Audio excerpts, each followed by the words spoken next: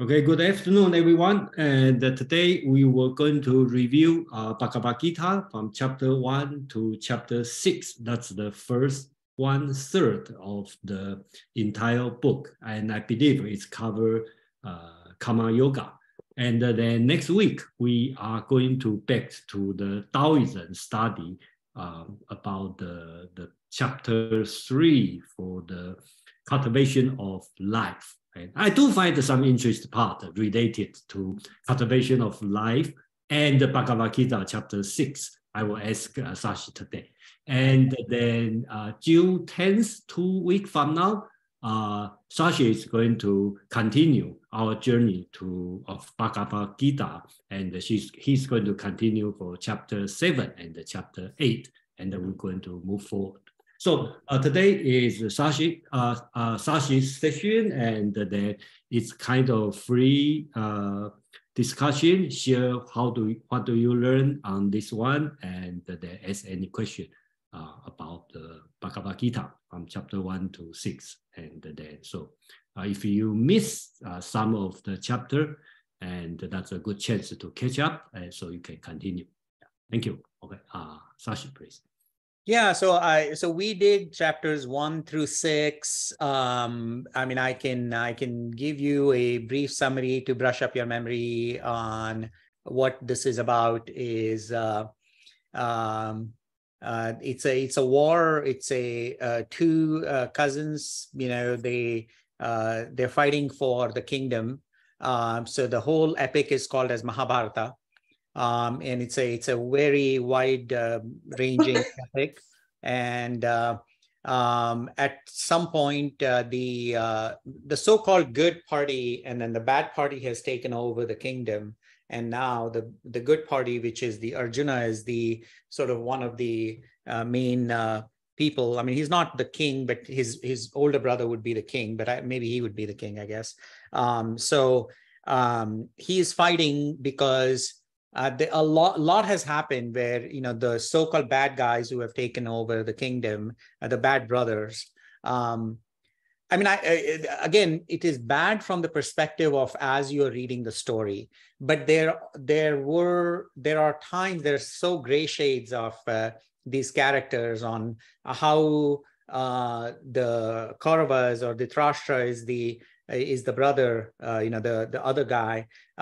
He's blind.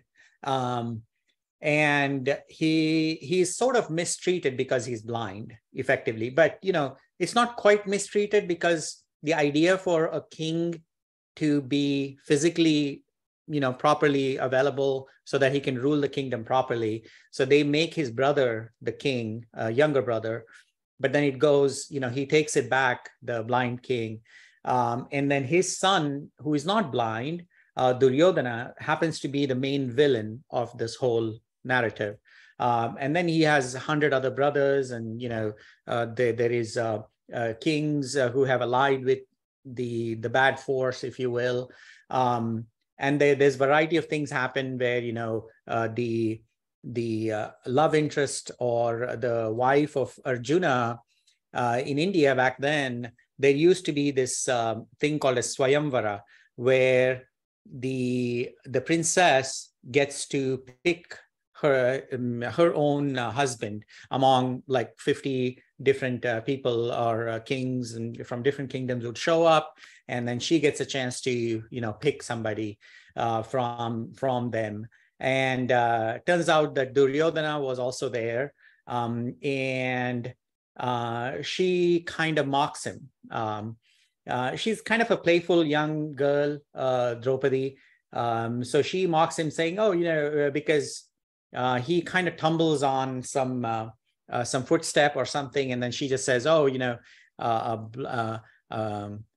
look at this blind kid whose father is blind," or something like that, right? Something to the effect that, you know, he's blind, just like his father, and that kind of irates Duryodhana a lot. So then further along, Duryodhana tricks the Arjuna and his brothers to join a play of, it's called as Dyut, but it's basically what is the equivalent here? I guess Ludo or something where, you know, they put their kingdoms at stake, and, you know, back then wife was considered as a property.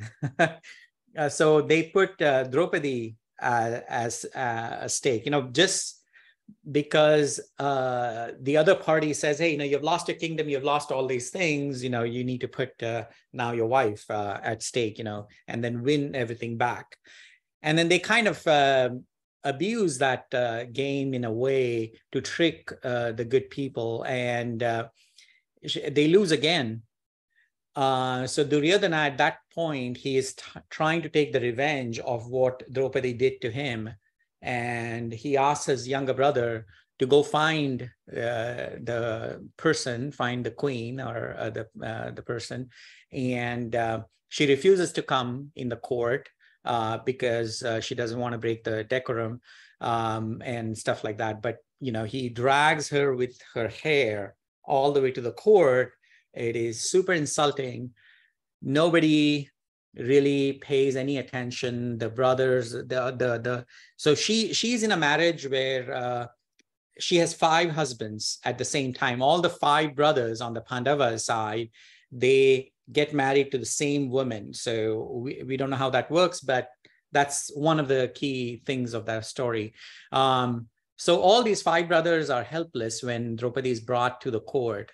And the insult doesn't stop there.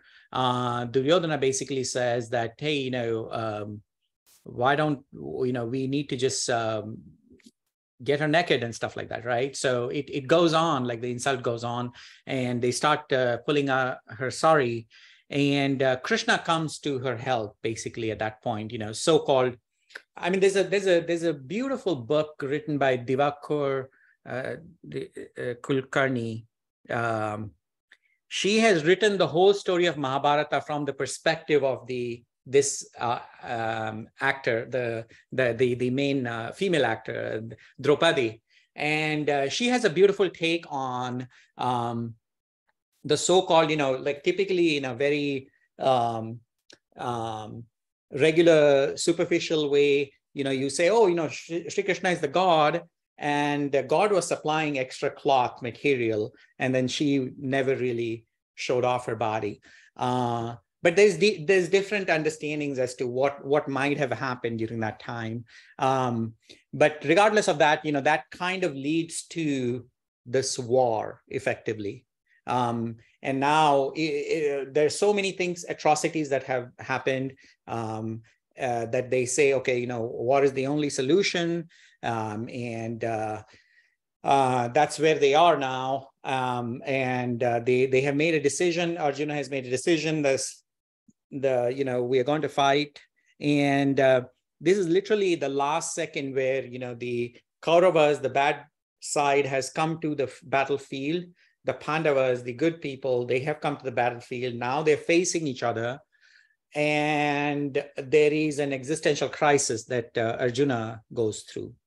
So Arjuna basically is, he asks Krishna that's another interesting story, which might be of interest for you guys, is like, so Krishna is not part of Kaurava or Pandava, right? He's somebody else. He's another friend. He's also a king in his own kingdom. They are called as Yadavas, you know, totally different. But Arjuna is friends with him. And it so happens that Arjuna's mom is a sister of Krishna's father. So they are somewhat related. Yeah. So he comes, so Krishna is very much part of the whole family in a way. You know, he loves Pandavas and stuff like that, and he also talks to Kauravas. But though the other people, they always are mocking him and stuff like that. So they don't have the perfect dynamics. So now that they have decided that they're going to have this big war between Kauravas and Pandavas for the kingdom, they are now getting all the different other kingdoms to come and help, you know, on which side are you going to fight, right? So they simultaneously actually Duryodhana reaches to Yadavas and he's looking for Krishna, and he finds him napping in his room, right? His head is on the sofa, and then he's kind of laid down, and there's a chair there, and Arjuna also arrives at the same time.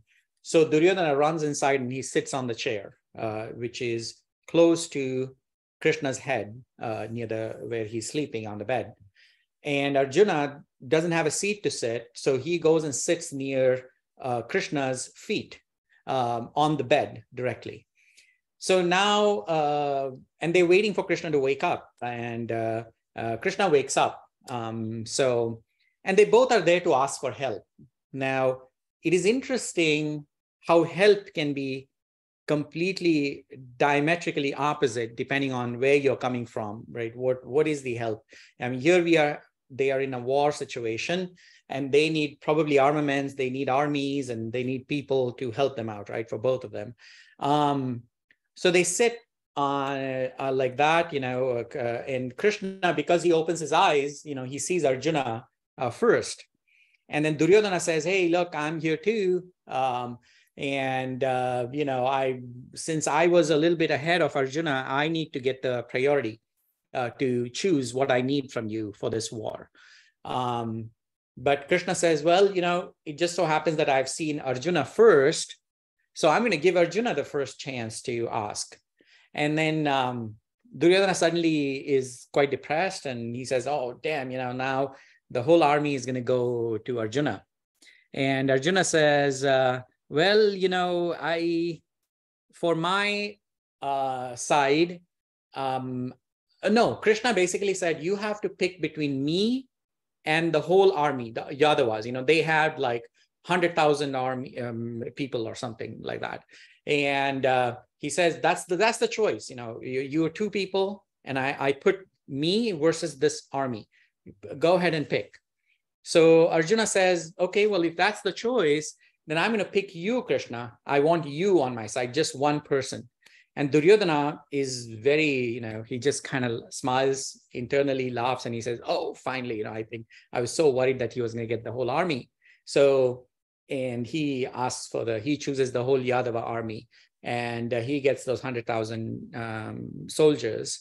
And then Krishna basically joins Arjuna and Pandava side, and Arjuna, but Krishna has promised, who does he promise? I think he promises the mother of Duryodhana, because she's also close to Krishna. He promises her that, look, this war is going to happen. I can't help it, but I promise that I'm not going to pick up any arms. So I'm not going to be fighting. I'm not going to be the soldier. I promise you that much, is what he says. So he keeps that promise. He tells Arjuna, look, I'm not going to fight. So how do you want me to help you? And then, he ends up becoming the charioteer for his chariot, Arjuna's chariot.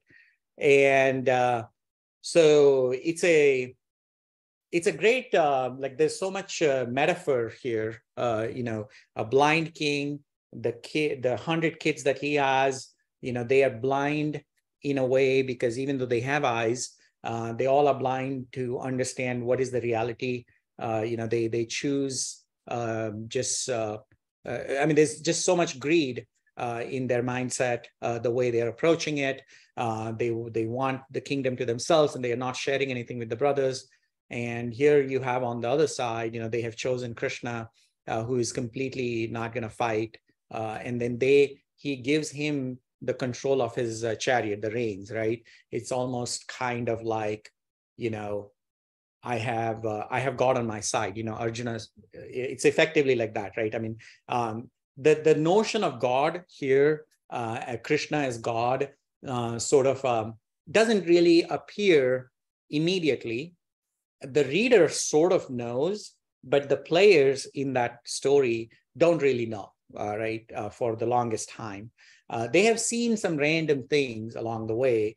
But again, from our point of view, from contemporariness point of view, or, how, at least how I think about it, it's just somebody who is well-balanced person, who is driving the chariot, basically.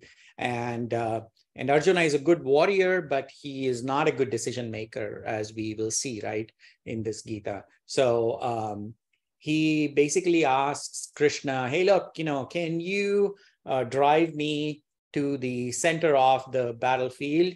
Because I need to see who am I fighting? What's going on the other side? So that's where the first chapter starts, right? And so Krishna takes him out there, and Arjuna basically looks at his grandpa is there, his teacher is there, and everybody's there, his brothers. And then he's also worried about all the different kingdoms that have joined to fight. And some of them are his friends, and he's worried suddenly about the whole population. And the natural worry from his point of view is, look, is this even worth it, man? Like, I mean, do we really need this kingdom this bad? Are we really going to butcher thousands and hundreds of thousands of people like this? That absolutely does not make sense. And he, being a good soul, he says to Krishna, look, I have no energy to fight these people. I would rather lose. So here I'm going to take a pause here. So what do you guys, raise a hand. What do you guys think? I mean, is this a good stance that he takes? I mean, obviously we have done 6 chapters, so there's no secret. But I would like you to sort of like think honestly how you would react to such a situation. Today also we come across these kind of realities where we sometimes have to make a hard choice, be it with our kids or in the office or whatnot, and we tend to take this so-called social condition based good path for many reasons. One is, we're afraid of the cops, we are afraid of the law, or we are afraid of what the neighbors are going to say or whatnot, right? I mean, that happens to us in real life. So the floor is open. Yeah. Go ahead, Jason. Okay. So I think to be honest, that's my at beginning, I think the chapter 1 is not important, okay, because the key lesson is the rest of them during the dialogue. So, but we hear you talk about this again and again and again every time you mention this one. So it's right. It's a set up the background, right? It set up the background, and it's every condition, do or not to do, or to be or not to be. That's always the situation we have. We can bring up any kind of metaphor we want, but basics, actually our daily decision, right? To do or not to do, or action or inaction. That's every decision we are making, from the small thing like whether or not I go out for dinner, or I'm going to quit my job. That's the same situation. It happened every day.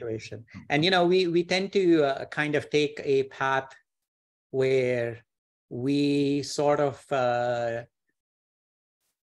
sometimes we are not. I mean, like I said, right? I think if we had a much more difficult. I mean, just imagine, right? You and your brother, here you're standing in front of each other, and you're about to, the call to action at that point is you have to kill your brother to save the planet. That's literally what Arjuna is facing. And like if I put myself in that shoe, I don't care how terrible my brother is. Would I take that decision? And that is where it's really hard sometimes for us to kind of distinguish between what is the right thing to do versus what other people will think about me if I did something, if I killed my own brother, sort of thing, right? So Joseph, you want to say something? Yeah, I mean, I thought a lot about this. I think, the reason it begins in the middle of a war, and then you think about the meaning behind that, and I think about it in the terms of, and I actually brought this up the other evening. It's not totally dissimilar to something where, and I know the two are very different, but in Christianity, where they talk about the idea of accepting your cross, so to speak, right? And so that you're taking up, you're accepting your duty. Mm-hmm. And sometimes in the world that we don't necessarily want to do certain things. Mm-hmm. However, there is the right thing to do, mm-hmm. no matter how, difficult it may be. Mm-hmm. This is the extreme circumstance, right? So if you're mm-hmm. demonstrating that a principle works, mm-hmm. you have to put it in a circumstance where it absolutely, the individual understands that this is true. This is what, this is the way the world has to go. In this particular instance, it doesn't have to, you have choice, mm-hmm. but nonetheless, that you have a decision to make, and it doesn't necessarily work out. The world doesn't work out exactly the way you want it to. Mm-hmm. And that's the most important thing to realize. You may lose family members. You may have to go against your own family. Mm-hmm. In doing the right thing in a particular circumstance. Mm-hmm. And that can't detract you from doing the right thing. Mm-hmm. So as far as setting up the dialogue itself, the dialogue between Krishna and Arjun, mm-hmm. I see this as,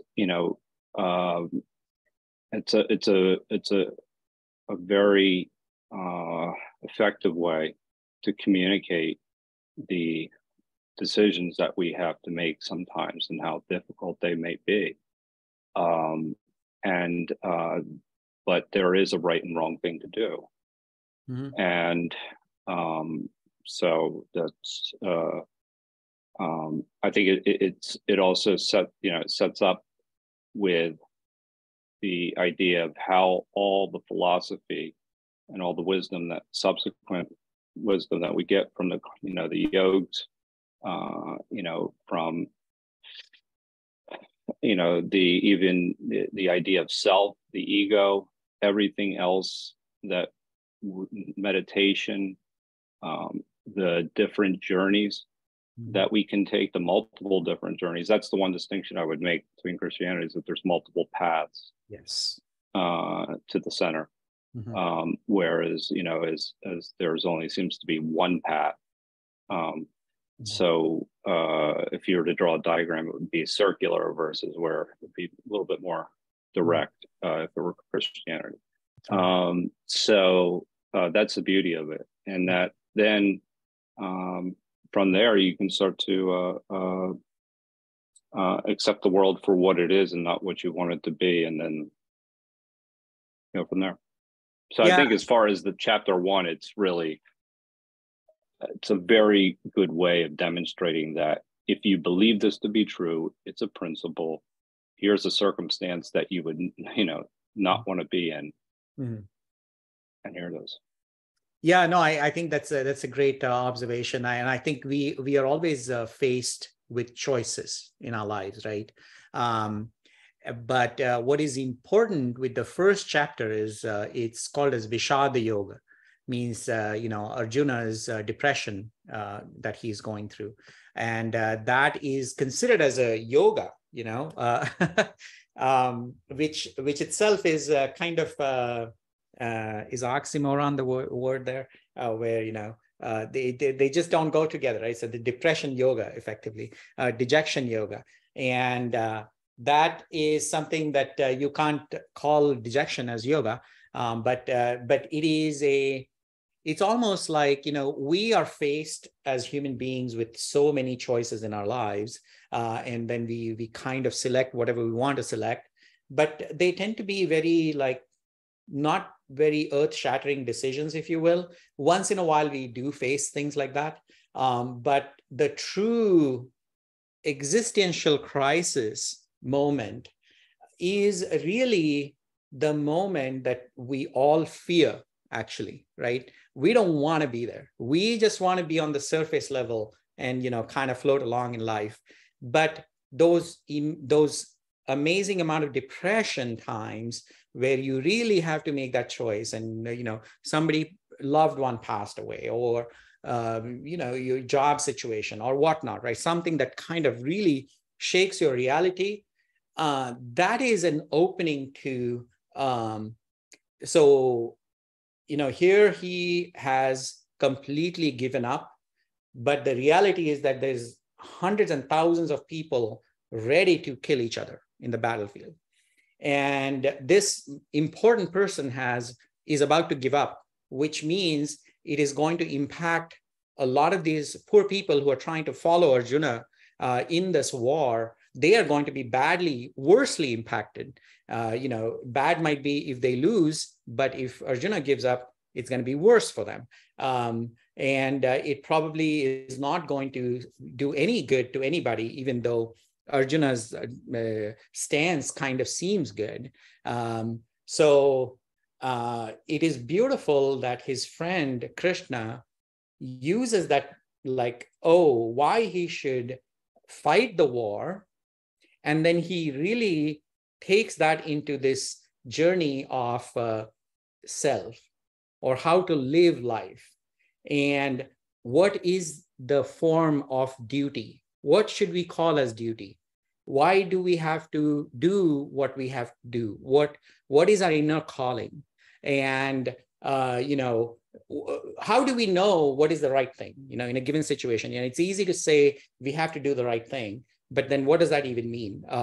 So that whole discussion where he goes from why he should consider himself as a warrior and fight, and then suddenly Arjuna takes that into this whole direction of overall, what is life, And I know I've had situations, I've gone through divorce, I've gone through a variety of things, coming to America from India and stuff like that. There have been times where it's like everything just kind of feels like I've lost everything, it's like, what is going to happen now, right?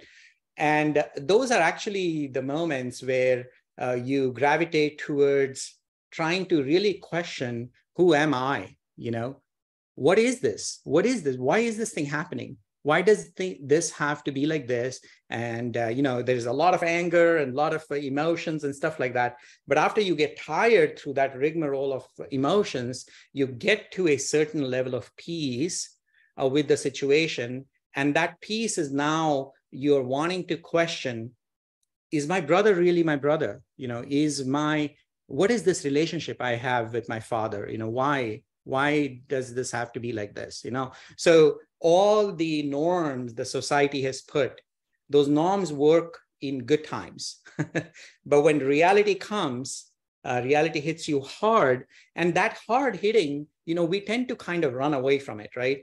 And what Krishna and the first chapter tries to impress upon us is that it is really, really, we should thank, the universe, I guess, that opportunity has come to you. It's very rare that people get this opportunity to kind of make this step jump from a mundane life. And now you're like, boom, that's really the reality, brother, father, friend, this enemy who I hated so much. I don't even know why I hated that person, So those are the things that kind of will change your perspective.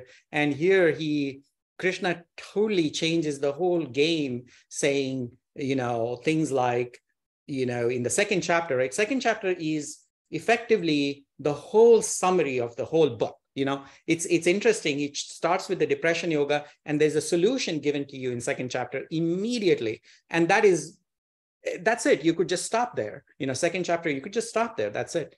But then there's all the details that follow along there. But yeah, no, sorry, Joseph, you were going to say something. Yeah, go ahead. No, I mean, you need to move on. I mean, but I no, I don't need to move on. Yeah, we can. It's an open discussion. Okay. Yeah, go ahead. So I think that the really, this kind of also sets up as to how important it is for the four yogs, why knowledge is important, why service is important, you know, why meditation is important, why devotion is important, devotion to what is the right thing to do.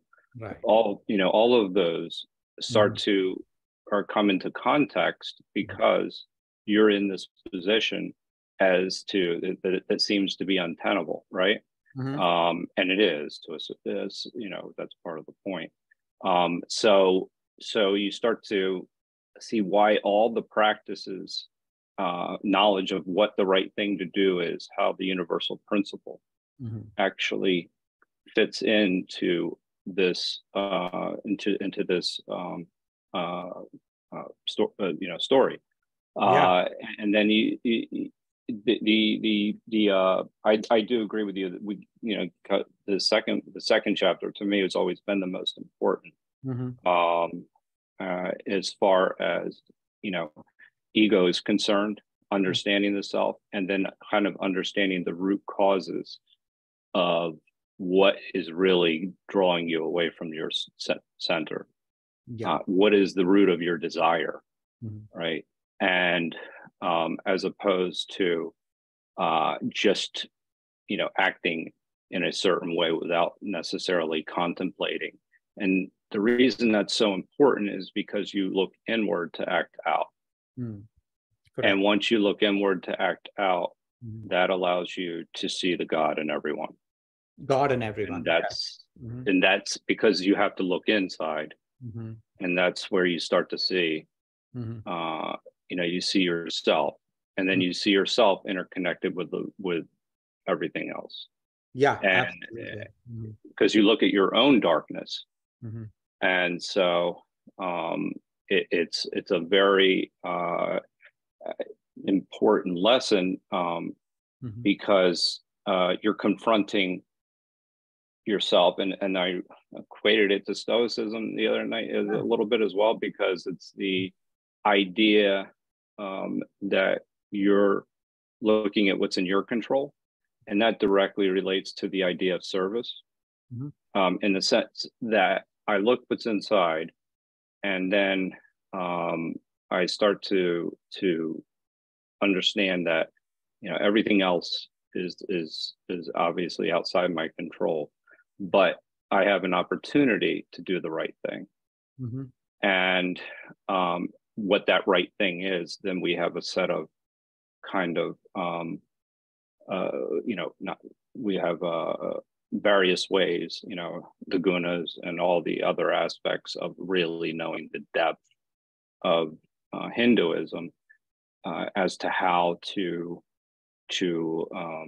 know what the right thing is to do. But it also, chapter 2 really focuses on detachment, which is also very important when you're talking about detaching from externals in order to understand what the right thing is to do. Because if you're acting for externals, you're acting away from who you really are. So, and then that's also really important when it, I think, because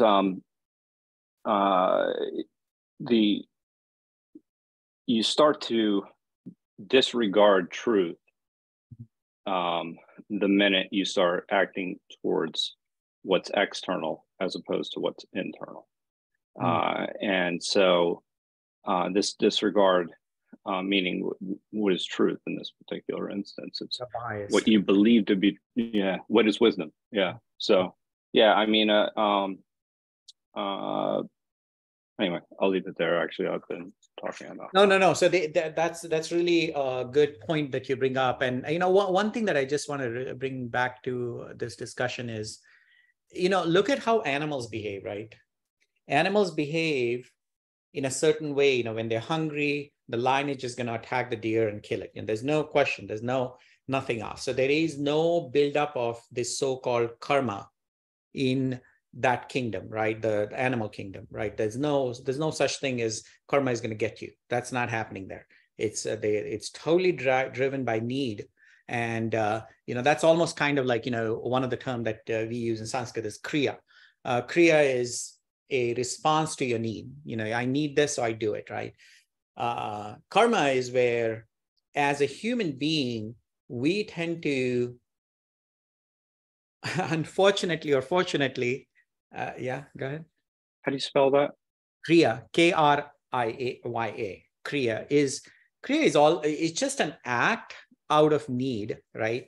It's like, hey, no, I have my cheek is itching, so I just go and scratch it, right? So that's just basically just that. And Thank you. Yeah. And then karma, what happens is, you know, now suddenly, I was just about to say, like, human beings, we are basically animals, but with this extra factor of mind, right? So mind is what brings within us this notion of defining I and defining you, right? The others, that distinction. And really, typically what happens is our actions are always driven by, you know, one of the things Arjuna says is that, look, you know, even if I win this kingdom, if all my loved ones are dead, what's the point of it, right? So that itself is a very selfish observation, and which is what Krishna alludes to, is like, and I mean, not directly, but sort of indirectly, and we can look at it within ourselves, right? You know, typically we want to buy this new house or any other things, you know. Most of the time it is either, if you're by yourself and you're living in this big house, I don't think you would enjoy as much. You know, if anything, you might actually feel miserable and lonely in that big house. But what you need is probably a wife and kids and friends and some enemies, you know, because you want to show it off. This is what Arjuna immediately says in first chapter itself, saying, hey, look, what is the point in me winning, you know, when all these people are going to die? You know, so that kind of shows that he wants to win for the sake of the others, not for the call of action, what is required at the moment. And this is what Krishna kind of wants to suggest, that the moment you are bringing these other parties in your decision making, it's going to bias your decision. You are not going to be taking the right decision. Then forget about these loved ones, forget about the enemies. It's not the first time you fought, Arjuna. You know, you've fought so many wars and you have butchered hundreds of thousands of people, you know, without any kind of a dilemma in your mind. And what's happening right now? And it's just because there are loved ones on the other side. It's just a war. And he also tells him, look, even if you go away, all these people are going to die. Nobody is going to live infinitely, even your loved ones. Just because you love them, that doesn't mean that they're going to get a longer life, and you yourself are going to die, and they're going to be probably fighting this war regardless of you, because they are here to fight a war, and they're going to fight a war and they're going to kill each other, you know, and I already know what is going to happen, and they're going to die, you know, so there's no point in crying. You know, you are, even though you're talking like you think you're talking wisdom, but that wisdom is not your pure wisdom, right? It is something that society has made you think like that. Society has made you think in terms of what is good, and you shouldn't hurt somebody, you shouldn't, you know, pick up arms, you know, don't hurt your brother, you know, all these social conditioning, you're just repeating like a parrot, you know, you're not really, this is not your own wisdom. So that is the human condition that we have been, you know, given on this planet, right? Versus an animal who is going to kill and they're not going to feel any remorse. or they're going to do whatever they need to do, right? And they don't collect karma. We collect karma. We collect karma not because there is some other body that is sitting out there and keeping an account of your good and bad actions. No, it's what it does to us when we take that action. So if I take that action, knowing that I'm hurting somebody, I am creating that karma within me saying that, oh, wait a second, I did hurt that person. And I'm going to carry that, and it is going to come back to bite me. So to not have the karma created, the advice Krishna gives in second chapter, or third chapter now, is that you need to drop this I-ness, this doership. The doership is the biggest problem.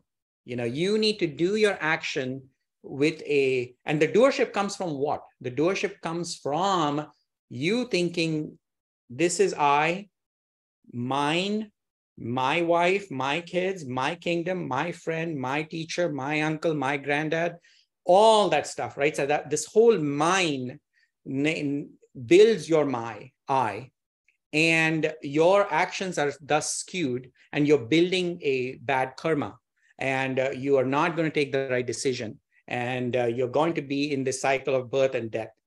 The cycle of birth and death is also kind of interesting, right? Cycle of birth and death is, at least the way I understand it, and I think I've mentioned that in our talks in the past, even though there is a notion of reincarnation, people coming back to rebirth, all that is great. There's a purpose to that. It's as if a device for you to think about life in a positive way, so you can live life productively and much more effective, when you're coming to being a human being on this planet.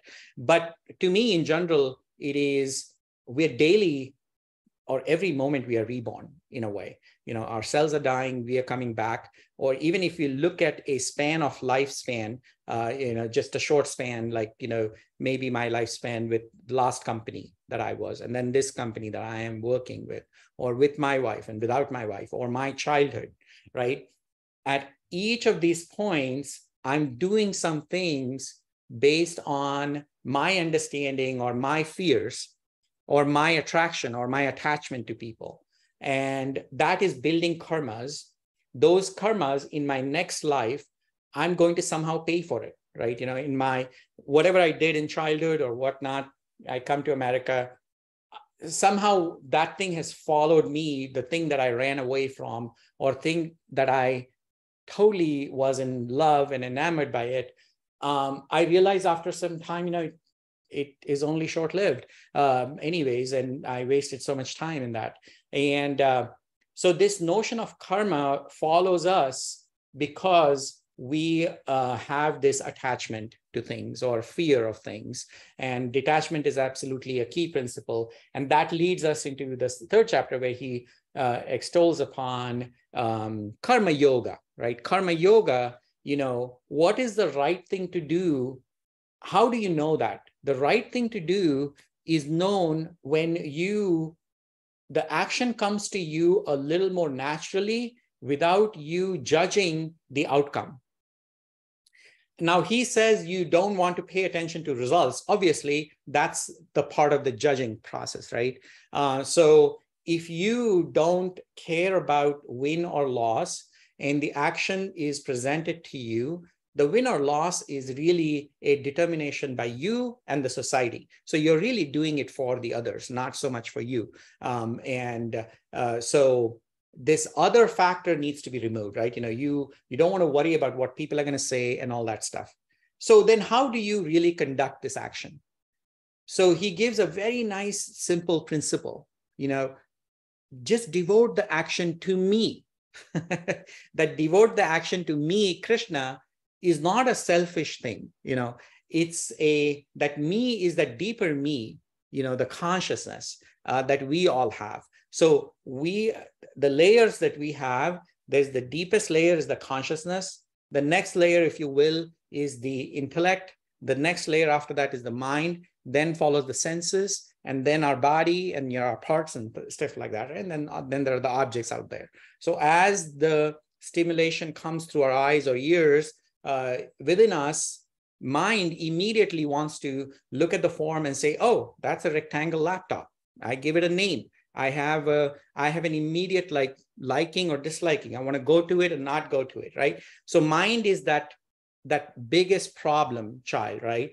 And then what the mind tends to do is it says, oh, intellect, it kind of overtakes intellect, and it says, oh, remember that last time we did this, so we're going to do this now again. And then intellect says, okay, fine, just do it, right? So now the whole body is following, and the horses are hither, skither, right? Everywhere. So the me that Krishna is talking about, devote the action to me, karma yoga. We started from the dejection yoga to action yoga, which is the karma yoga. What it comes to is every action that you do, don't do it for anybody. Don't do it for yourself, meaning don't worry about the result. You're doing it for a larger purpose. Now, that larger purpose, if you want to call it Brahman, fine. But if it makes it easy, think about a deity, dedicate the action.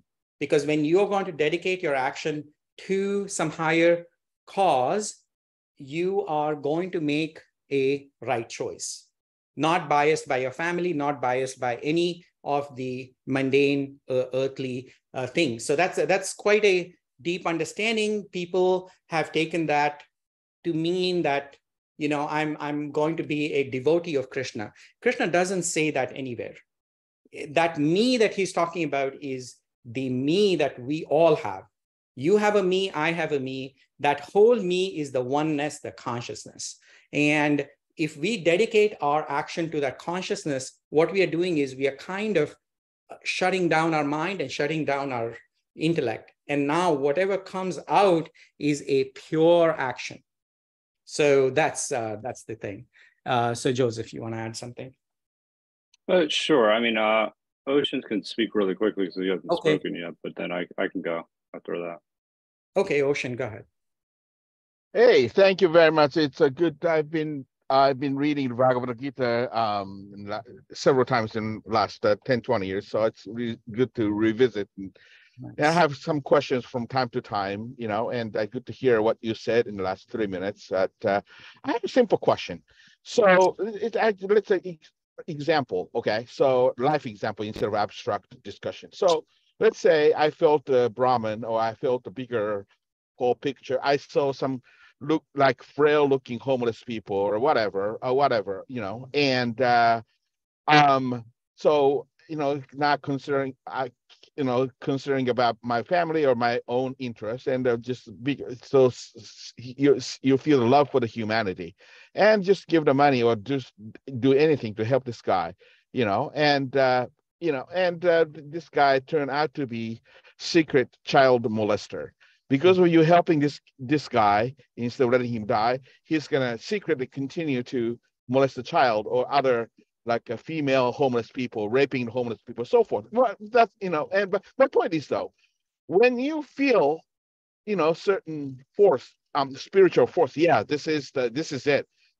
I'm doing it for. I feel the will of God, or feel the sense of Brahman, and I'm doing it. But there's no enlightened masters besides you to verify, what you're doing is correct, or what you're not doing is correct. So who's gonna tell you that what you're doing is coincide with the Brahman or not? You may, regardless of how you feel, you may end up hurting the society. So how are you gonna answer to that? Thank you very much. Yeah. Stay with me. Yeah, I think that's a great question, right? So that's a dilemma. What you're presenting is you are the Arjuna, and you are now wondering. I'm no Krishna, but I'm going to give you my take on this. Is that first of all, don't help anybody. Help is a very egoistic word. I am helping the homeless man. So when you have that notion of I am helping, you think that you have an upper hand over the homeless man, right? And then you feel like, oh, I better be, this person be thanking me. But really, you can turn that around, right? the turning around piece, in fact, he covers this, Krishna covers this in later chapters where he talks about Kshatriyas, the warrior clan people, which is Arjuna, and they are known to give alms to the community. Now, dan, we call it, your, help to people, right? So they are very generous people. So that generosity can be done for two purposes. One is they're trying to gain name in the society, or they're trying to do something, some ulterior motive, right? When you're helping somebody, the Krishna's whole thing can be summarized into the reality is me. I am the reality. I am the most important thing. The other person is the other person. Other person is not my responsibility. So when I help, what is it doing to me? Do I feel happy about that help? Is it bringing me happiness? Or am I worried about what my help is going to do to this other person? So now you're controlling that person to whatever extent you want to control him, right? And now the impact of that is not so much the other person. The impact is on your mind. So that waves, that kind of turbulence that any action can cause in your mind, that's a problem, right? So anything you do in life, any damn thing, kill a person, steal, do a good act, anything, make sure that it doesn't leave those ripples on your mind. Okay, so here you helped a homeless person, and that left a ripple on your mind saying, wait a second, that could be a child molester. Yes, you're absolutely right. So, then there is no goodwill, or there is no collection of good karma from the fact that you helped somebody. Let's just make that clear. That is a complete, that's my understanding of religion, okay? Now, you do that out of your kindness, and now that guy might be a child molester, that guy might be whatever they might be. Go approach that problem separately from the fact that you're helping. Two different actions. One is you're helping. That help that you give is bringing some happiness to you. See, every time an action that we do, Sat Chit Anand, right? Existence, awareness, bliss. So it looks like you're driving. I hope you're safe. So the action that you're doing, right? If you can express happiness in it, that expression of happiness is very multiplicative. You can bring about heaven in hell. Just the mere presence of your happiness, expressing happiness, and that comes from your fountain of bliss. So the action that you're helping this person, look within. Did it make you happy? Great. That is one action done. Don't leave any impact on your mind. Don't let any karma collect. Then as further down along, you figure out, oh, that guy was a child molester. Forget about the fact that you helped him. That's not the connection.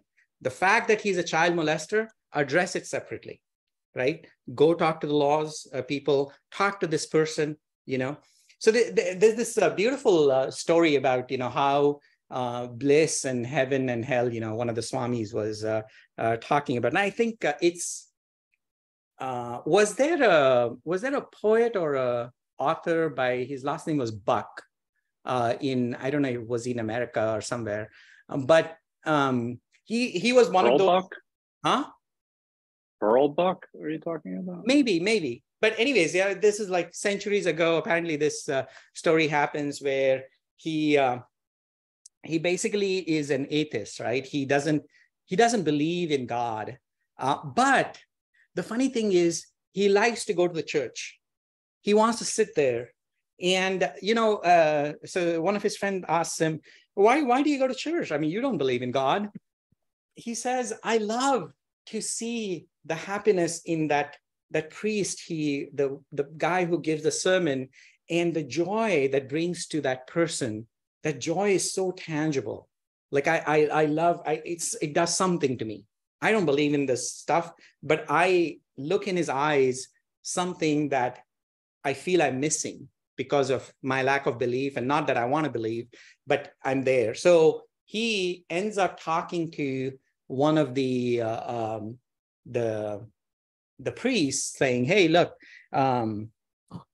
you in your sermon right now, you said, look, good people, good actions, you're going to go to heaven. Bad people, bad actions, you're going to go to hell, and stuff like that." So, and he basically says, what if there is a bad person who does good action, and what happens? Does he go to heaven? And so he comes up with all these permutation combinations and things like that.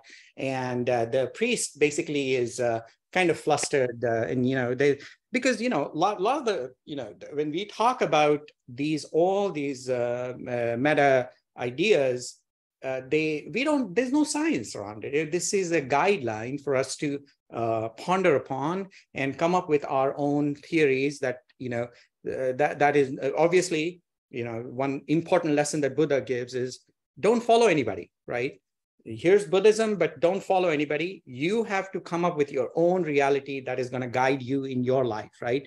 So you cannot be Krishna, you cannot be Buddha, you cannot be any of those guys. You are just going to be, in this case, Joseph or Ocean or Shashi in my case, right? We're all going to be ourselves, unique selves. So the priest doesn't know the answer, and he is quite troubled. And that night he can't sleep. So he dreams, and in his dream, he goes to heaven. No, so he's on a train, and he doesn't know where the train is going. And he asks the other people in the train, "Hey, where's this train going?" And they says, "Oh, it's going to heaven." He's like, "Oh, okay, great. Yeah, thank God." And then he's like, "Oh, heaven is going to be blah, blah, blah. It's going to be just amazing. I'm going to meet Socrates. I'm going to meet Jesus. I'm going to meet Krishna, Buddha, all these people, right?" And then he gets to heaven, and it's just pretty utterly boring and dull. And there's nothing interesting about heaven. And he's like, just does not seem right. Something is not right. Maybe let me go to the hell. All right. And pull back. Yeah. Joseph. So he says, okay, let me take the train to the hell. And he goes to hell, and he runs into Socrates there. And Socrates is tilling the land. And he says, well, Socrates, what's wrong? Like, why are you in hell here? I mean, aren't you supposed to be in heaven? So the response that Socrates gives is, you, Mr. Priest, you got something wrong again. Heaven and hell is not something where you go. It is your inner thing, how you feel. My presence here makes heaven around me. My inner being, be it in heaven or hell, I am in heaven. That is his perspective. But anyways, I don't know if that is connected with Ocean's story, Ocean's point of view there. But Ocean, I think, do you agree with me when I said, like, you got to separate it out? The action that you helped, let it bring some bliss to you, move on. You realize he's a child molester, go and take a separate action on that. Without that's how I live. I practice my own mental masturbation a lot. I do things to make myself happy. I don't care about what other people or entire world thinks about me. So yeah, I agree. Yeah, awesome. That's a great. Those are one of those life's questions. I totally agree. Thank you. Thank you. Okay, so next we have Joseph. Yeah, go ahead. Yeah, just really quickly. Thank you for referring. No problem, Ocean. I think that one of the most important parts is you're talking about action not being tied to outcomes, and this is, kind of what Arjun is. Like, he's a man of action, right? Essentially, and it's not for selfish action. And this is where the relationship between the action that you're taking is not tied to the outcome. And so that's the deep point within that framework. So that is karma yoga. It's you're letting go, and in that process, subsequent to that, what that does is it allows you to let go of then the ego. So that if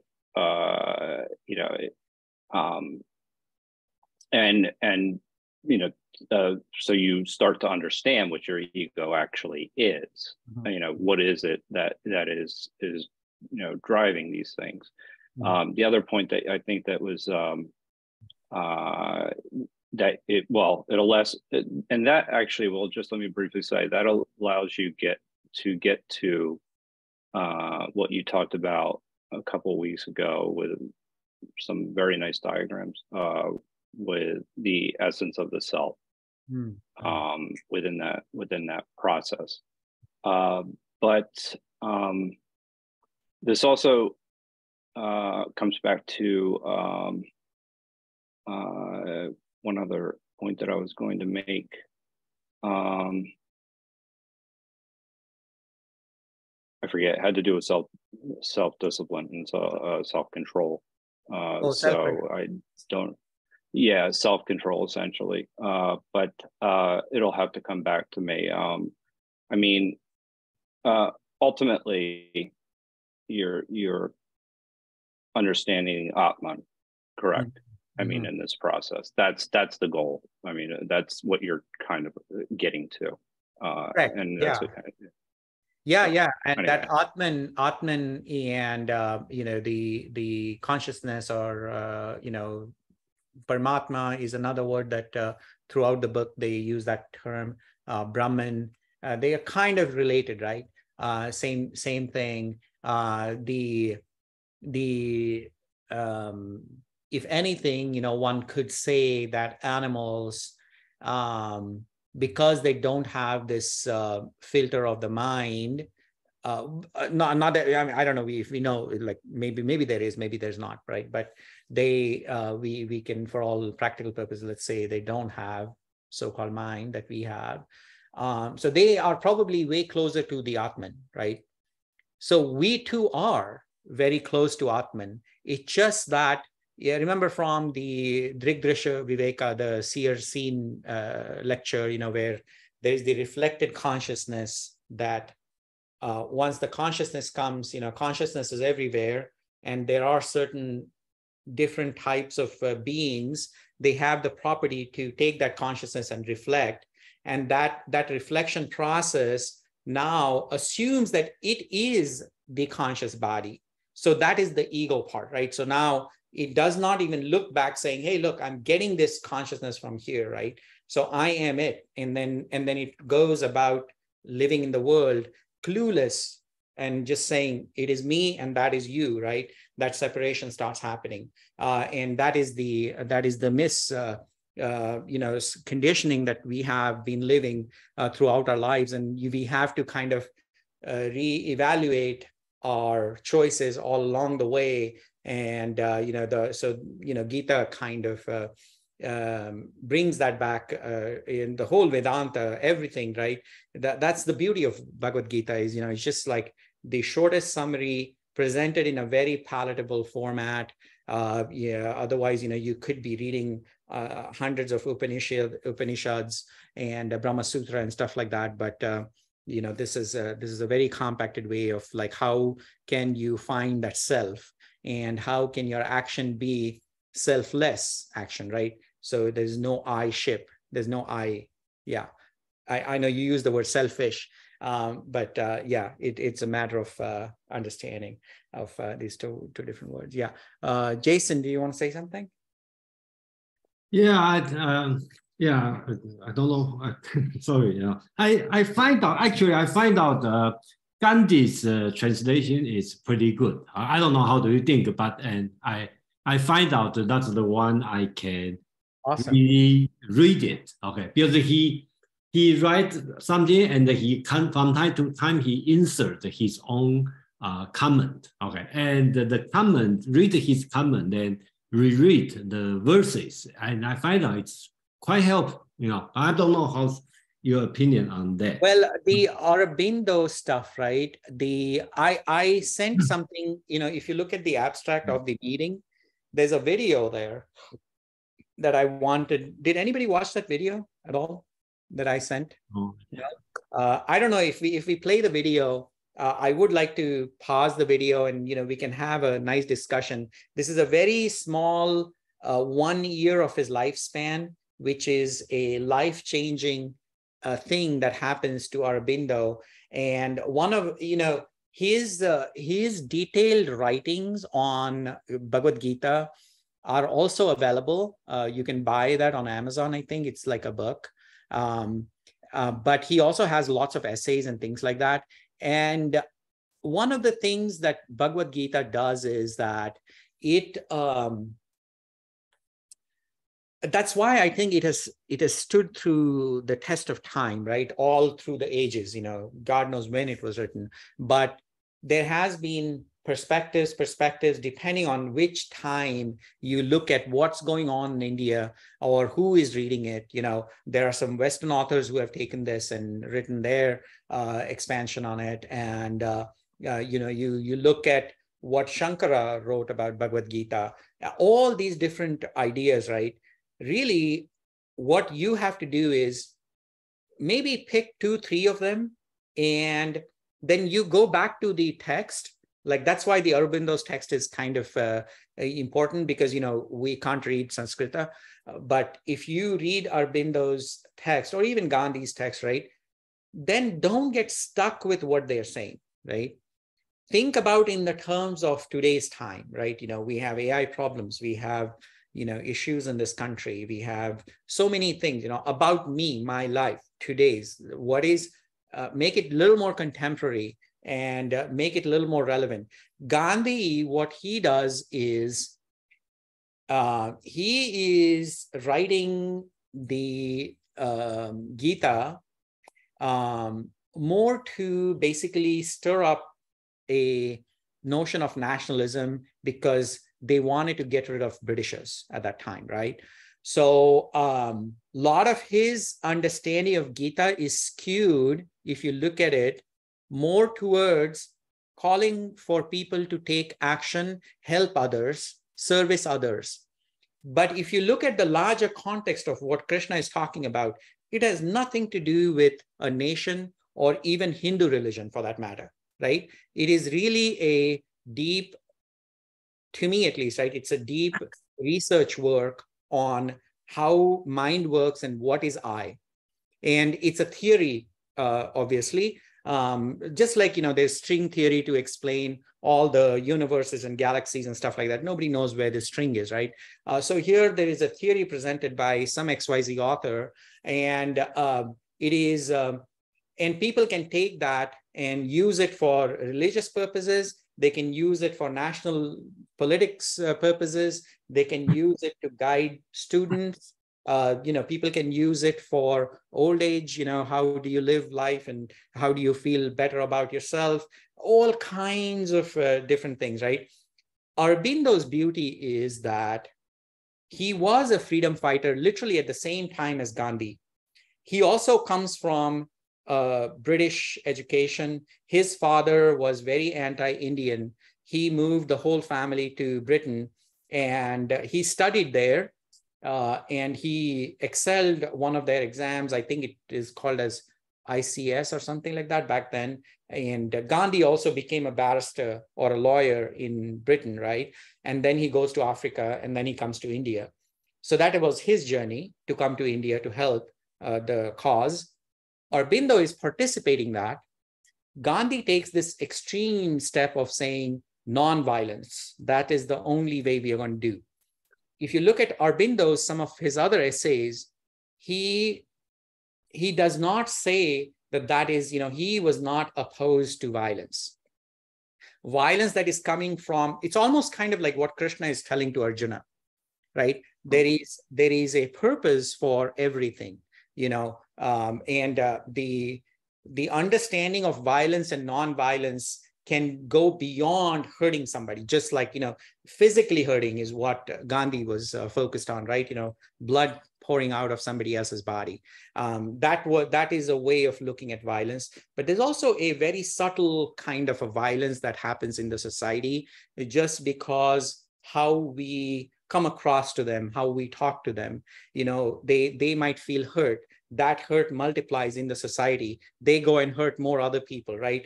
That is a perpetuating violence that we are creating in the society because of our ignorance. And Aurobindo's focus was not, he was thinking a little bit farther. He was saying, of course, we want to get India to be independent, but how can we create citizens who are going to be, he calls it as an integral yoga, right? It's very interesting. He talks about how can we change human beings from inside so that we are way more, this notion of oneness spreads and India becomes this example for rest of the world. And, we multiply this across the world. Everybody is living their fullest. That was his whole thing. And he was not limited to the cause that Gandhi's cause was. Gandhi's cause was very much about independence against Britishers. But they very relevant. Gandhi is also a Mahatma. He's almost, to me, he's very revered, almost at the level of Buddha. But there is a subtle slant to his reading. That's why I presented both of them, right? That you can get a lot of other things. There is no reason why you would go and dig up Aurobindo's or Gandhi's translation, but these are, I think, two sort of diametrically different type of interpretations of Gita, and it is good for you guys to make your own judgment. So obviously, yeah. Yeah, no, anyway, thank you for this kind of information, because I just, from the outside point of view, I find out that's easy to understand. It's easy to understand. But I will pay attention on his, but at least so far I haven't smelled the Gandhi's nationalism feeling in this one. At least I haven't yet. Okay, yeah. So but that's my personal belief, I wouldn't say nationalism. I think it's more about, like, he takes this whole idea of so Gandhi's purpose was, it was a little more like there were too many poor people, right? So what he was trying to do, there were poor people, there was also low-caste tribes, there was caste system that was rampant. So he wanted to fight Britishers, but then he was also trying to bring these poor people to, so that they can feel comfortable with the rest of the Hindu, Brahmins and everybody, and then they can serve the final purpose, which is getting Britishers out of the country. So how can you rally the poor people? And we even have Muslims right there. So his whole thing was Hindu, Muslim, they're brothers, right? And he was also like trying to tell the middle class and upper class people, hey, look, Gita says you need to help other mankind. So there's that message that is very prevalent in his reading of Gita, is like, help other people.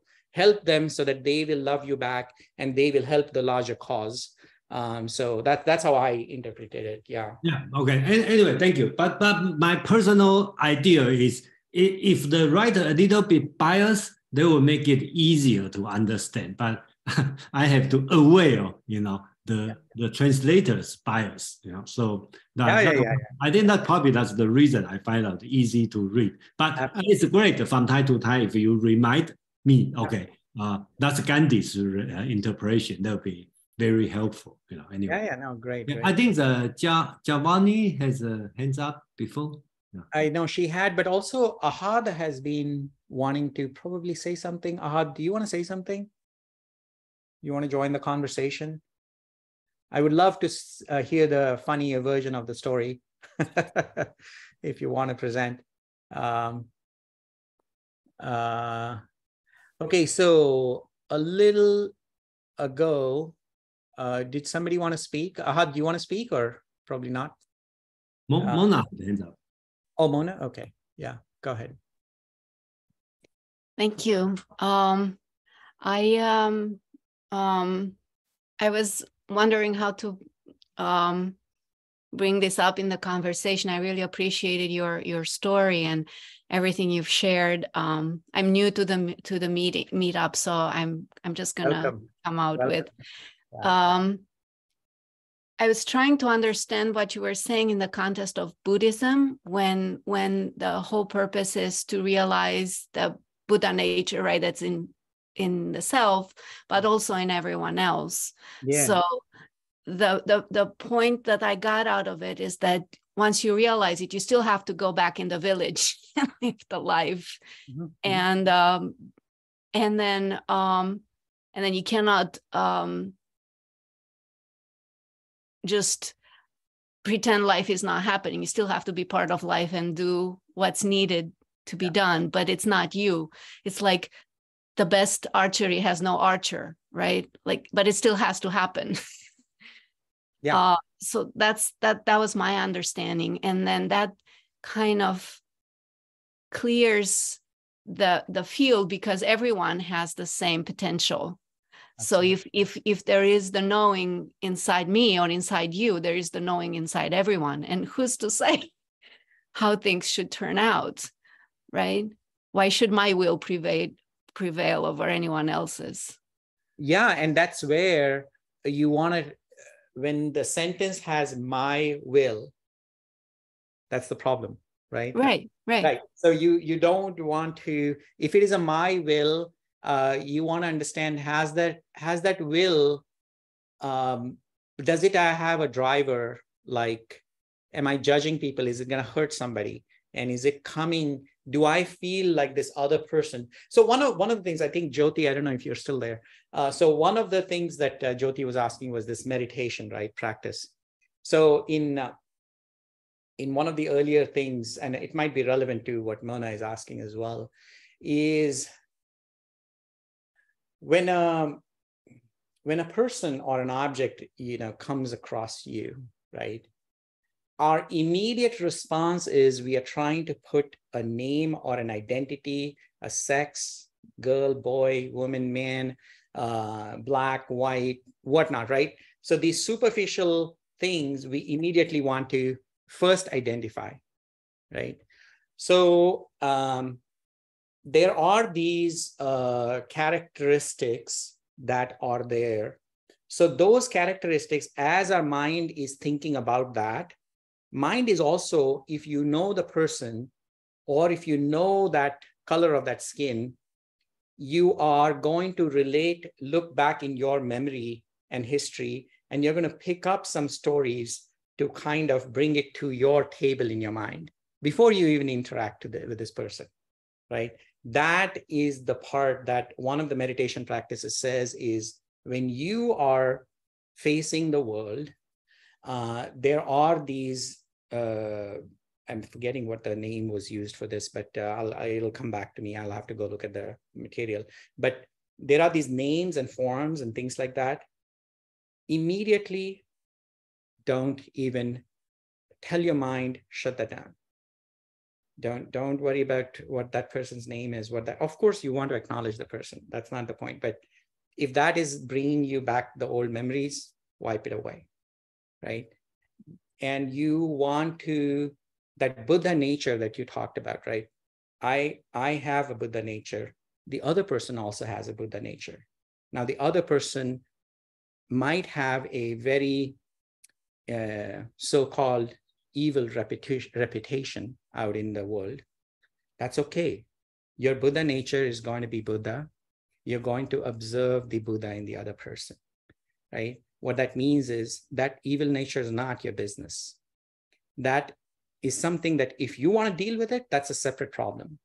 But here you are facing that. Don't bring the name form. Don't bring the past history, nothing. And she's coming for some reason. So always look at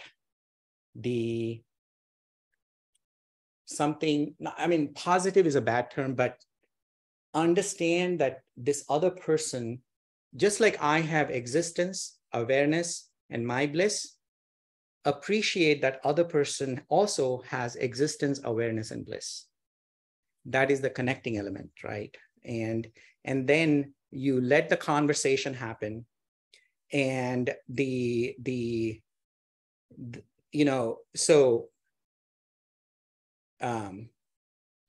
seeing God is not like, it's not some magical thing, where God with two different horns is going to come in front of you. No, that's not the point. It's manifesting divinity, manifesting that Buddha. When you say, I have reached my Buddha nature, let it manifest. What that also means is let that manifest from the other thing. What that means is you have to be willing to let that happen. And when that happens, right, so that immediately opens this pathway to,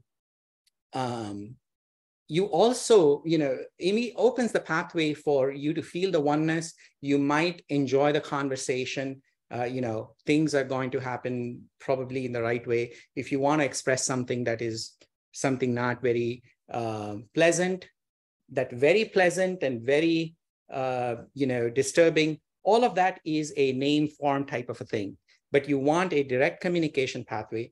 But if you create an environment where this kind of communication is possible, the other person might receive it well or might not receive it well. So go with that attitude, not with a winning, like I'm going to win or lose, right? Which is what Arjuna's problem was. Arjuna was worried he might win, right? And that also was a little bit of an arrogance, because Krishna says to him, why do you think you're going to win? You think you're such a big warrior? No, you might even lose. What about that? So I think you're getting the point, right? I think, yeah. So when I think it opens the door to allow for what happens. What happens exactly? What happens, yes. Right? Yes. And now you're acting from the consciousness perspective, not your mind, not your senses, none of that, right? Not your intellect, where you have memory of past and stuff like that. Shove that aside. Be present. When they say here and now, right? We just don't know, right? All these terminologies have been thrown around so much. We all know the right terminologies. It's just how to act upon it. And I think that's a meditation technique, Jyoti, right? So you were asking about a meditation technique, right? Meditation is obviously, there is a meditation where you can sit and do something. One of the meditation practices in chapter 6, which Jason reminded me, is, so you're sitting and obviously, there's a whole thing where he says, find a comfortable place and, what you sit on, they say, you want to sit on a deer skin and all that stuff, again, we want to bring it to reality of what our life is. Find a comfortable place, you sit down and stuff like that. And look at the nose tip, right? The nose tip, and you close your eyes. If you've ever seen Buddha's pictures, right, they always show his eyes half open, if you notice that half open nature, right, of the eyes, it's almost, and how do you get to that half open is, obviously you don't want to close your eyes. When you close your eyes, the problem is that you might fall asleep. That's asleep. Sleep is not meditation. It's good, but it's not meditation. Sleep is only good because you're not creating more destruction to your mind out in the world. So you bring the eyes where the eyes are now looking at the nose tip. What that does apparently is that almost everything starts looking kind of blurred up. And one of the most important teaching in Vedanta is we have to come to a point where we can see this world as a dream. Yes, it is real. When somebody hits my hand, it hurts, all of that stuff. But so does it hurt us when we are in our dream state, right? When we are dreaming, it will hurt us in the dream, and it seems very real there, right? And it is feeling very real here too. So one of the devices, if you will, right, in Vedanta is that to consider this as, to some extent, a dream. What that means is all the good things and the bad things that have happened to you, just like how they happened to you in the night, in the dream, in the morning you wake up and it's as if nothing has happened. And in fact, nothing has happened, right? So you want to take the events that are happening around you lightly. Why? So that it doesn't impact your mind. Again, your mind, think about the calmness, a serene lake.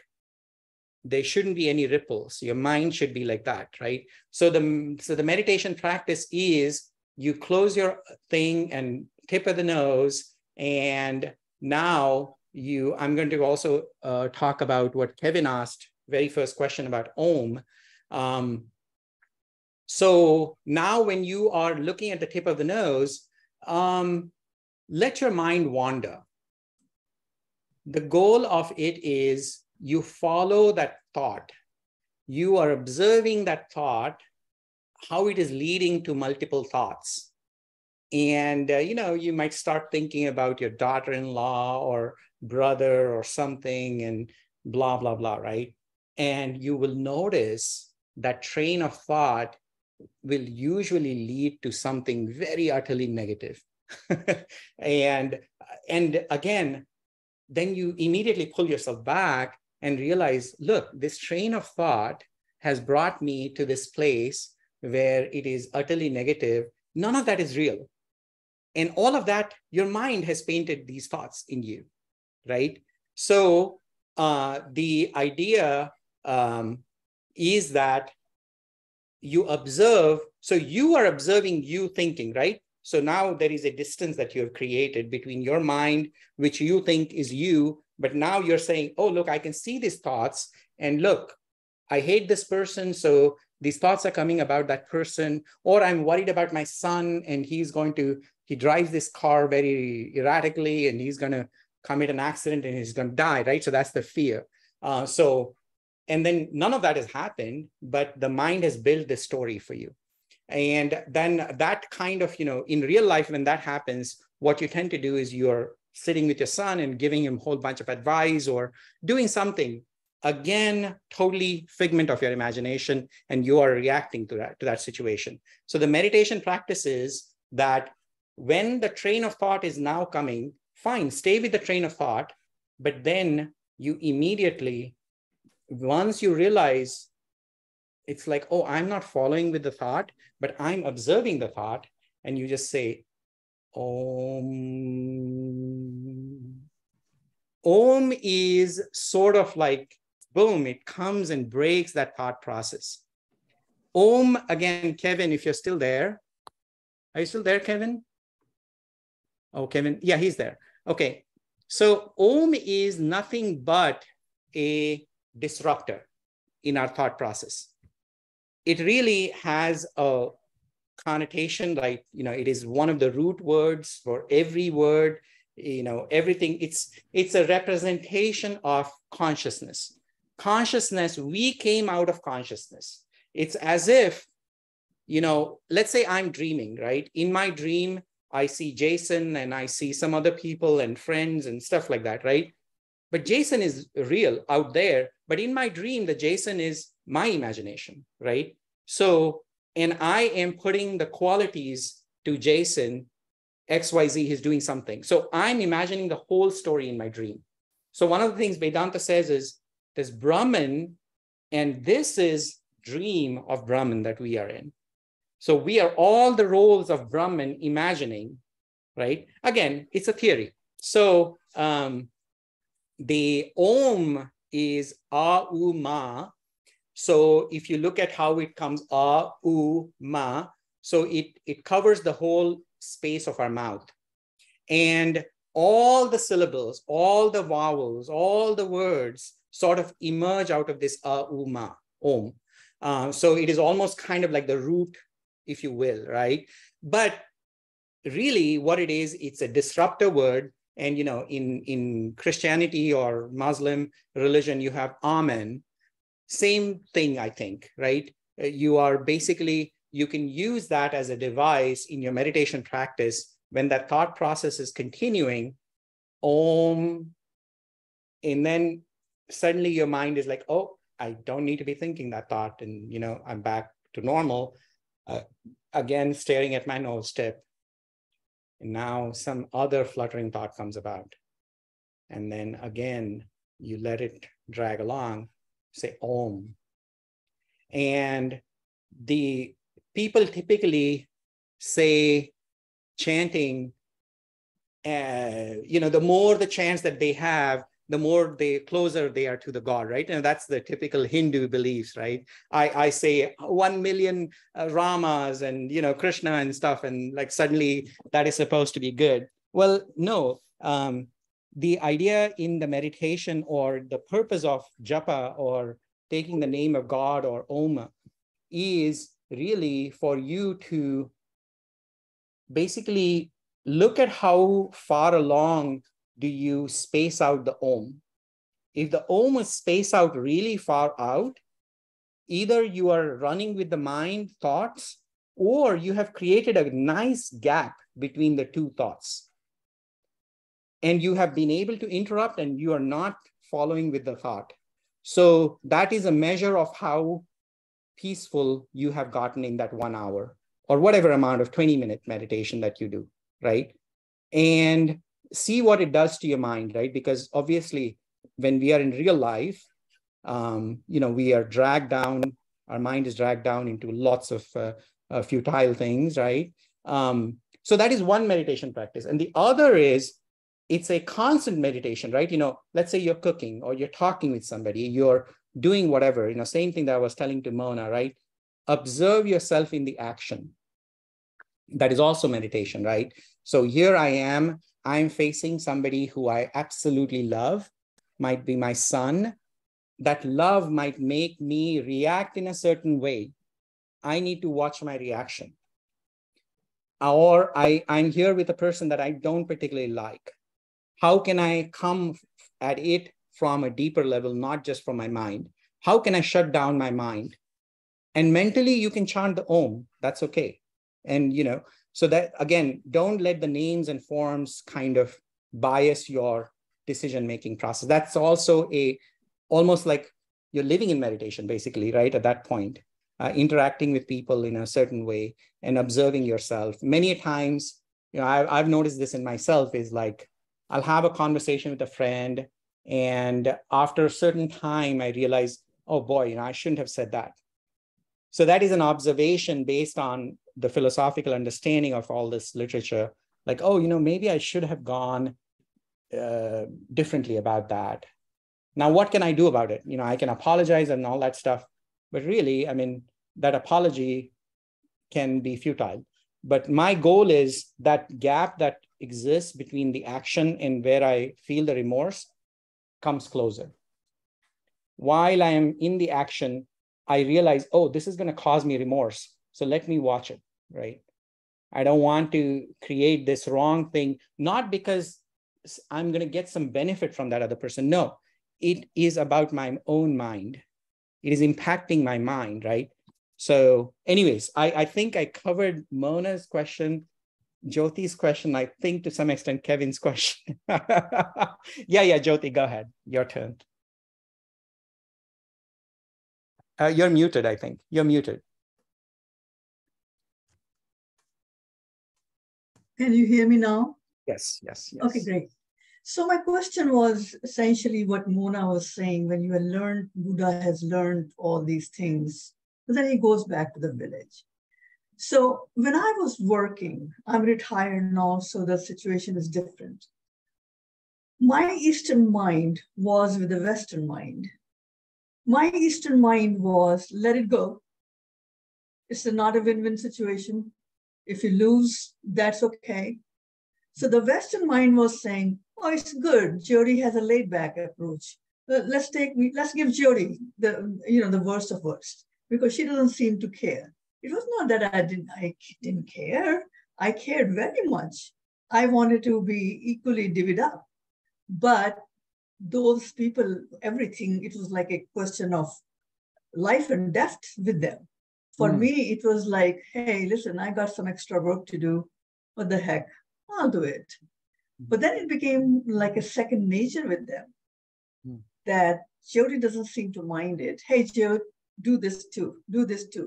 So, you get a little tired of sometimes the Gita preachings, which I am. It's so much easier for me to do now while I'm retired, because I don't have any conflict anymore. So how do you resolve something like that? That you are great in your own throne, but when you go out, you know what I mean? Like people are taking advantage of you. Absolutely. Yeah, no, I think I get your point there. I think one of the approaches is when you sign up to do an action, are you doing it? Are you doing that action as a way to avoid a conflict with that person, or are you doing that action because that is your true calling? Like the work that you got assigned by the person you said was Judy, right?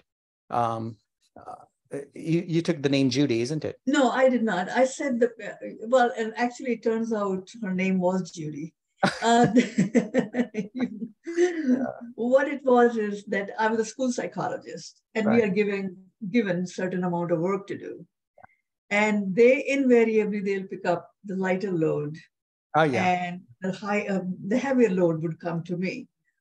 Well, to me, it was okay. It's a hard work. It was a little harder work than them. I chose to do it. I said, that's okay. There were both reasons. There were two reasons. One was avoid the conflict. And second was, it really didn't mean that much to me. It was okay. It might be a little extra time for me to put in. Yeah, but then they kept taking advantage of you. They kept taking advantage. And a point did come at the end when I just had to put my foot down and I say, you know what? I have a limit too. Absolutely. And I think that is, again, the Gita preaching does not preach you any sort of advice about ethical good or bad. So let me be very clear about it, right? So here Krishna is asking Arjuna to go chop off his brothers. He's very brutal about it. And he says, that is your action, call to action at this moment. So if you were happy when the tasks were assigned to you, and that was your inner calling and you did it, and at some point you realized, hey, you know what? This is it. You put your foot down and you say, Judy, I'm not doing this, right? I'm done, and that is it. But don't in everything you do, I think what I've learned is that if it is leaving any kind of impression on your mind, then you have to I have swayed away from the path. If that action leaves you an impact on your mind, then you might want to think about maybe there should be a different approach. But if you honestly think that Judy is taking a wrong advantage of you, and if you said it, and as hard as it might sound to Judy, but from your point of view, it was not coming from any kind of hatred or anything. You were just overloaded and something was not right about the situation. You're bringing up to it, and be kind when you're telling to Judy that, hey, look, this is just not right. And I'm fine with you sending 1 or 2 cases every so often, but it feels like this is happening way too often. I'm here to help. And which you did the right thing. So that was your calling at that moment. But the fact that you carried it this long is something that I think you might want to forgive yourself, and that's okay. That's what I was going to say. I let it simmer for so long until this person became habitual. And she didn't understand that. That was a sad part. That's what I say, the Eastern mind versus Western mind. She really did not understand that this is the goodness of my heart. It's not that you could just go on and on with it. Or twice. I was telling Ocean, right, earlier on, don't ever do anything out of the goodness of your heart. That is ego talking. Okay, just think about it, right? So if you are doing something where, okay, Judy assigned a task to you, you accept it because maybe you have a downtime. And if you are really super busy, you say no. You don't do it because you want to impress upon Judy, right? No. I think that's where we are wrong. I was not trying to impress her. I was trying to make her feel that, hey, this is not as bad as you think it is. It can be done. But don't make such a big deal about it. I'll do it. But then she misunderstood my intentions. Right. Yeah. Right. No, I think you get the point. You get the point, right? Yeah. Thank you. I think in general, when it comes to like, whenever you are getting to a sentence where you are saying, I am helping you, that's ego talking. Because when you're helping, you want to realize, is it bringing happiness to me? Stay with the joy part of it. Don't bring I in that conversation. Now, if you don't want that joy, that's okay. You just completely come to Judy, say, look, I can't do this anymore. That's it. And don't let even the good dwell with you or the bad dwell with you in your mind. Okay. Both are bad. Thank you. That is good. Yes, thank you. Hey, Joseph, do you want to give Ahad a chance? Yes, Joseph? I do. Yeah. Ahad, go ahead.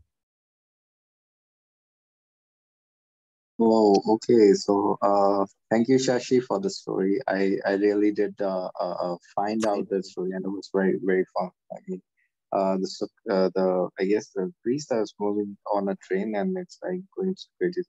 So well, a very short change was there because the priest goes directly through the train to a person that is just like sitting on a pedestal, and the devil itself. Like the priest doesn't meet the Socrates, the character. It's just meeting a devil. So that's how it went for us.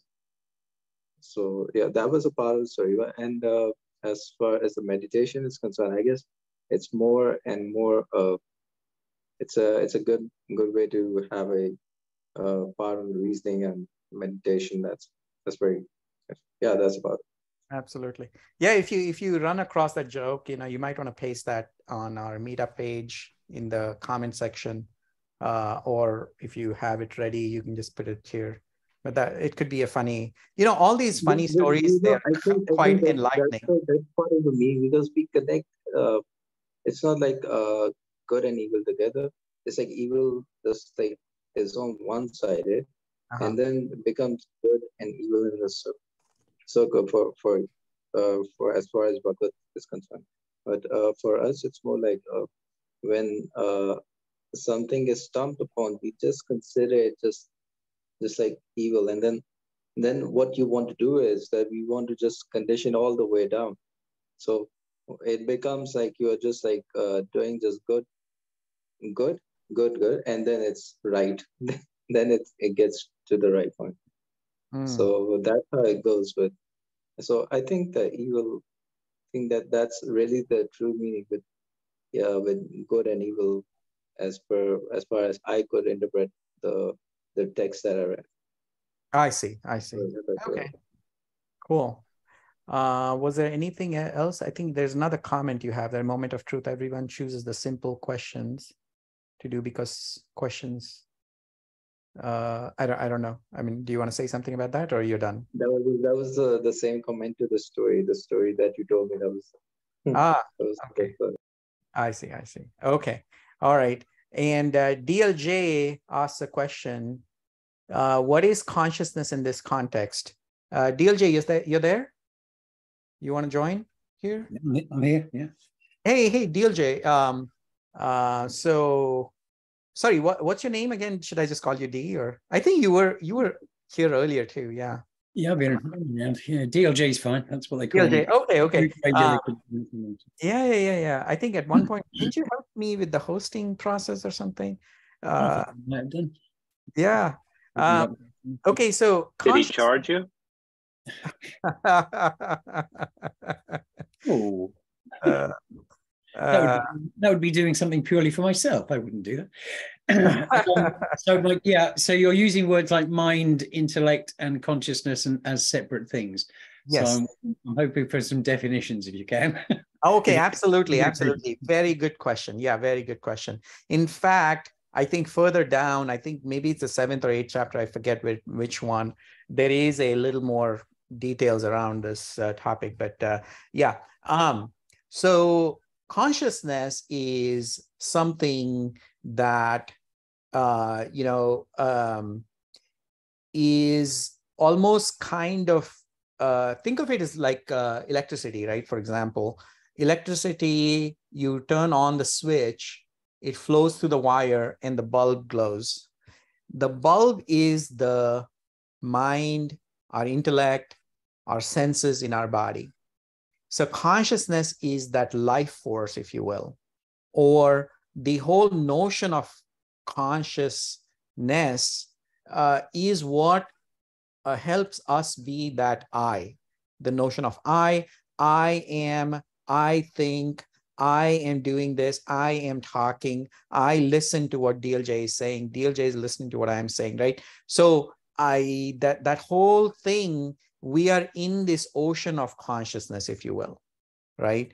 The consciousness is getting kind of different type of personalities through our mind and senses. So our eyes become eyes because of that notion of consciousness sitting behind there. And our eyes can actually, the pictures that are coming in are making sense. I can see DLJ there, I can see other people, Jason and everybody, right? So I can distinguish and stuff like that. Otherwise, pictures are just dead by themselves, right? But there is a consciousness gives us that thing to interpret all of this stuff. Mind and intellect, if you will, is one of the ways to interpret mind is the closest thing that exists to our senses. So what I'm seeing through my eye, the very first filter is the mind. So mind has some notions about DLJ or Jason or other people or this laptop. So those notions are either good or bad, right? Mind wants to immediately categorize them. Oh, this is a good experience, or this is a bad experience, right? So that now intellect is almost kind of a collection of, if you will, past memory, all the learnings that you have had so far, that is a collection of that. And intelligence, if you will, intelligence is a bit more larger scope of things where you have the ability to learn. Intellect is a collection of knowledge so far in your lifespan. And that could be your memories also, right? About a person, about an action, about certain connotations, social conditioning, everything will fall in that bucket. So now so as you can see, right, our eye looks at an object, mind puts that filter on. Now intellect is going to put yet another filter based on the past history. And that past history is going to be either abused or you do something good with it, right?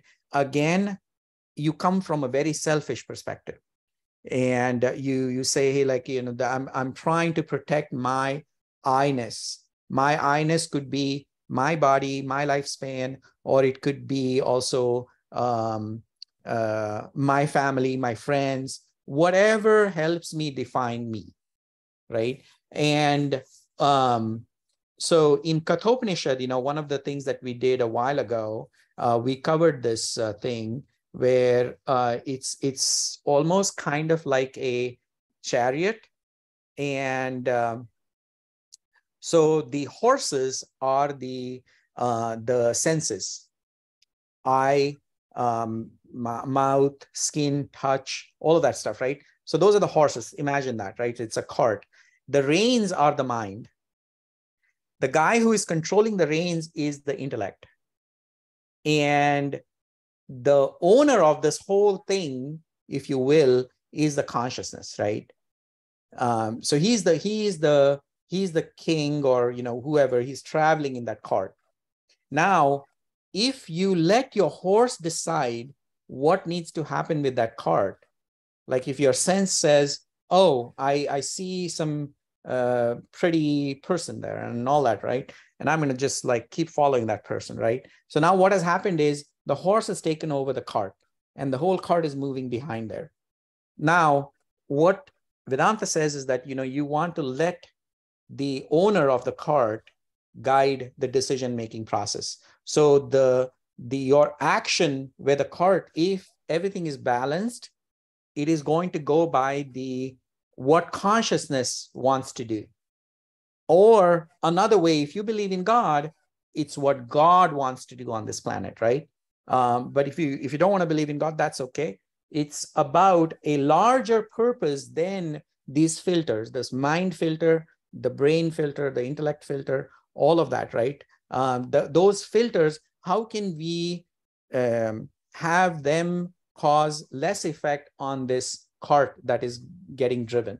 Otherwise, the cart, to this extent, it is just going into all kinds of directions because these horses are pulling it in random ways, right? I think you understand that, right? Now, a little bit? Yeah, that was very useful. Yeah, I was writing things, I was mapping it onto the way I see it. So I think, without going into detail, I'm using the terminology in probably completely different way around, but you've got all the component parts that I wanted to see there. So yeah. There's also the consciousness is the thing that creates the I agree with that. Yeah. Yeah. You might also want to read Plato's. There's the fable about the cave, I think, right? Yeah. That's an interesting one. Anyways, so we have only a couple minutes left. Jason, do you want to say something? Oh, sorry. We have Joseph. Do you want to say something? Hey, your audio is messed up. Joseph, your audio is messed up.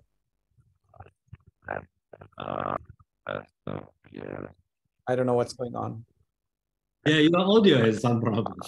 Yeah. Sounds like a Dalek. He's been invaded by the Daleks. That's Om, so. Anyway, Joseph, you can come back again. Jason, do you want to say something? Yeah, it's toward to the end. Thank you so much. And then I do want to mention about the interesting part I realized, because next week I'm going to talk about the Taoism. I'm preparing for next week to talk about Taoism. Yes. Zhuangzi's Taoism. And that chapter, I'm reading that one, and that the sentence talking about kind of meditation or sit straight and doing some Chinese medicine stuff. And a lot of the translator interpret as philosophy meaning, like going to the middle way, don't go too much. But when I read the chapter 6, especially on the verses 11, 12, 13, and 14, right?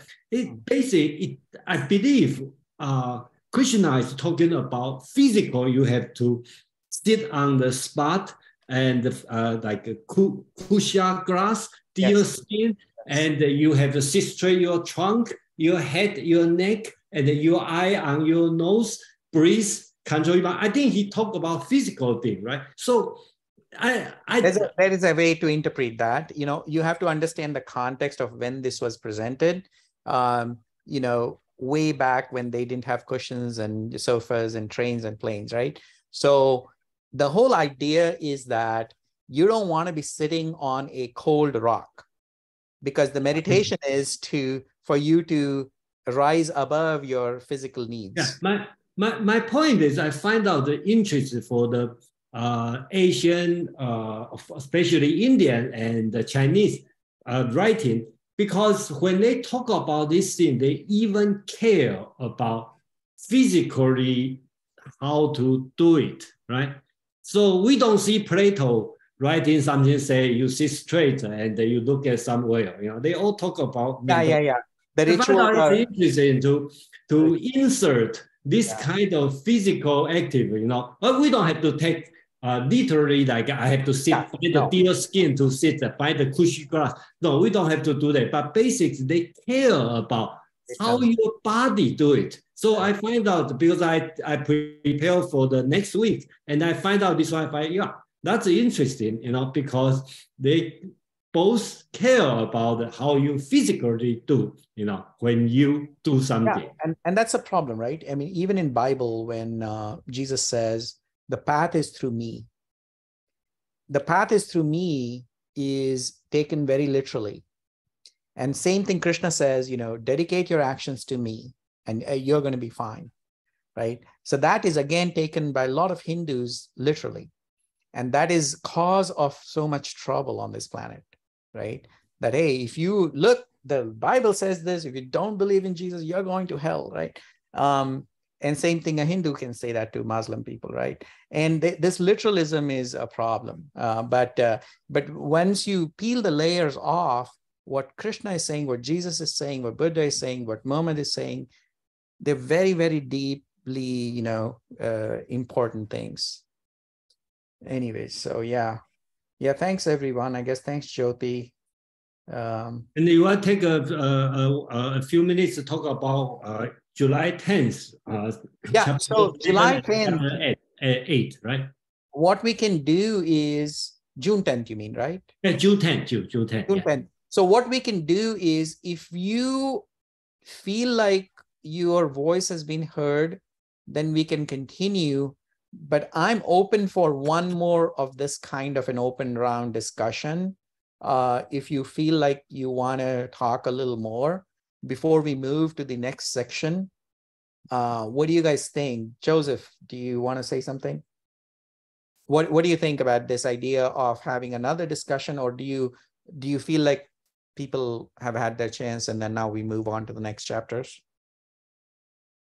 I like this discussion. I mean, I still have some things that I can, we can talk more? about. You want one more? We could do, yeah, we could do one more. We could do one more. Absolutely. Yeah. So we could. You want to make it as a discussion section on June 10th? Yeah. And we can this time just maybe focus on 4, 5, 6. And, we sort of, I think, did 1 to 3. And obviously you can bring up 1 to 3. But I would also encourage in that, please look at that video of Aurobindo. That video kind of walks you through this whole idea of how the worldly problems, you can take it personally and how it can impact you, and how you can change a bad situation into something that is a little more, So how long is the video? Oh, it's like 30 minutes. 30 minutes. Okay, so how about like this? I'm going to post on the meetup. So it's already in the invite. It's already because I post on the multiple meetup group. So I'm going to put on the headline. So seems like nobody read it, watch it this time. It was way deep. Yeah. So I'm going to make it as a requirement, the ticket to watch it, and then we can focus on that, and that's a shift the focus on chapter 4, 5, and 6, and for the next time. Yeah. Absolutely. Okay. And bring your own question. I will rephrase the. I will add the ChatGPT to write another good. So for the next 2 weeks from now. So yeah. Anyway, thank you, everyone, and thank you, Sashi. And then June 10th, in 2 weeks. So let's continue to discuss, and then next week, let's refresh, go back to the other side of the world and read. Oh yeah, that's right. You may find something just totally opposite, but sometimes something identical. That's up to you. How are you going to interpret? So I think it's good brain exercise by jumping from Indian, Chinese, Western, and then kind of like, good exercise on your brain. We may not have the identical conclusion, but, it's a good exercise, I think. Yeah. Cool. Yeah, I'll probably try to join as well your session, Jason. Sorry, I've just been. No problem, and everybody have a busy life, and then so and then we will be happy, to see everyone. When you have a moment, join us, and then open your mind. So thank you so much. See you next week, and then bye. Thank you. Bye. Thank you, Sash.